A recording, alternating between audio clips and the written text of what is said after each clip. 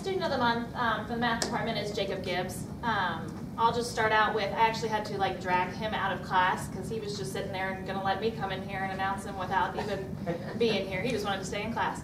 This is actually the second semester that I've had Jacob. First semester was in honors pre-calc. This semester is in statistics. And we can probably both agree that honors pre-calc was just a little bit of a struggle. It was work. Can we say work? Yeah. It was work.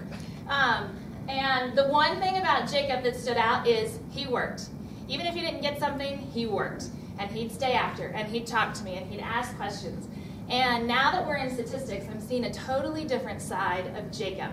He's found a math, because I told him on the first day, this is math, but it's different. And everybody looked at me like I was crazy, but now Jacob sees it. Yep, this is math, but it's different. And it's clicking, and he's got it, and he's the person, like everybody else has said, that I can call on, and I know that he can teach somebody else what's going on. I know that he can help somebody else going on. I know he's going to call me out when I make a mistake up on the front board. Hey, Miss B, that's not right.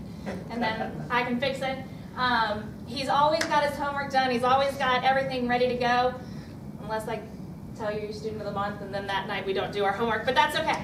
He is a very different individual in this class, and I've really enjoyed watching him, watching his confidence bloom, and I can't wait to see what next year holds and beyond that. So congratulations. Thank you.